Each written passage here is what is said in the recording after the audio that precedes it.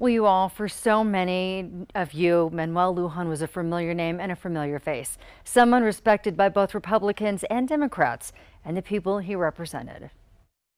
It wasn't long ago we interviewed Manuel Lujan, catching up on many notable moments in his very long career. I said, well, yes, sir.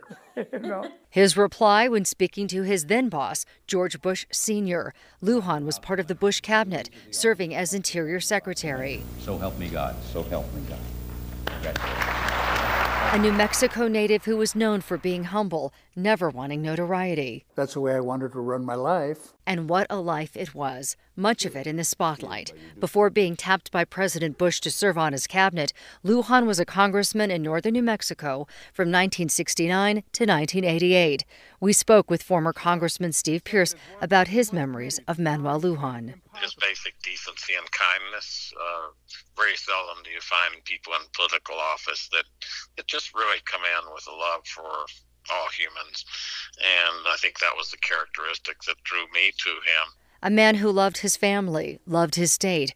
A man who, in so many interviews over the years, was always smiling.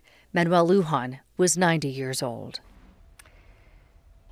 Now, Governor Michelle Lujan Grisham was a cousin to Manuel Lujan. She sent out a very sentimental statement about him today, saying, in part, over the years, it was frequently assumed Manuel was my uncle. He wasn't, but he treated me like his favorite niece. She goes on to say she will miss him and New Mexico will cherish his memory. Nancy Laughlin, KOAT Action 7 News.